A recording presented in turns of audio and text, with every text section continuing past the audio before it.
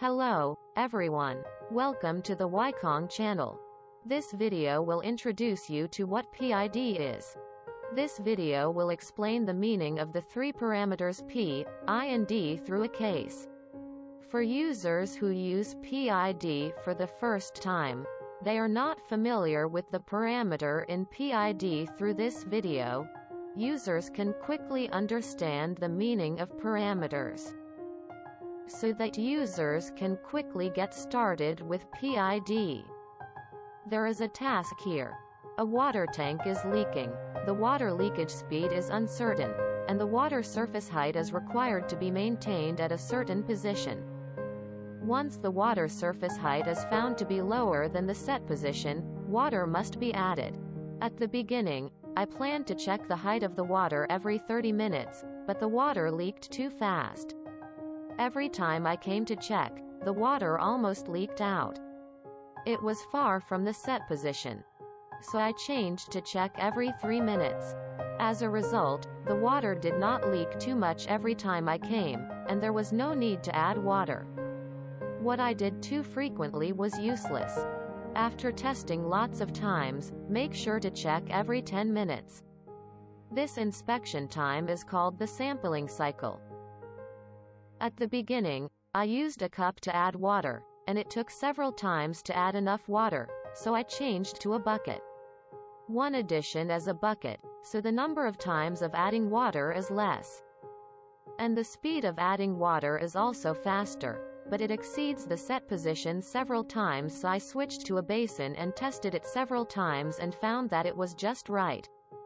I don't need to add it too many times and it won't let the water overflow. The size of this watering tool is called the scale factor.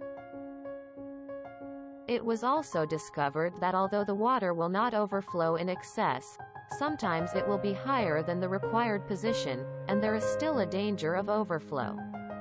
So I thought of another way. Install a funnel on the water tank. Every time water is added, it is not directly poured into the water tank, but into the funnel and let it be added slowly.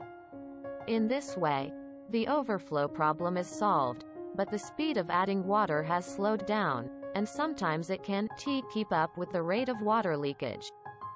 So I tried to change the funnel of different sizes to control the speed of adding water, and finally found a satisfactory funnel.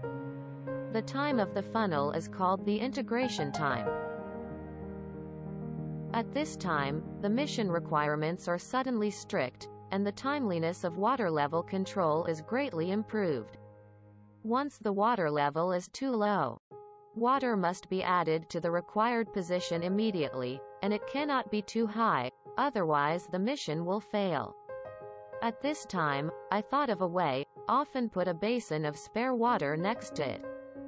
As soon as the water level is found to be low, a basin of water will go down without passing through the funnel. Timeliness is guaranteed, but the water level can sometimes be much higher.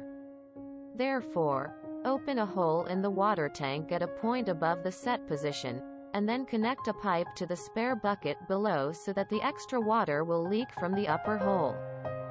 The rate at which this water leaks out is called the differential time. Through this case, I believe everyone has a preliminary understanding of PID. Thanks for watching.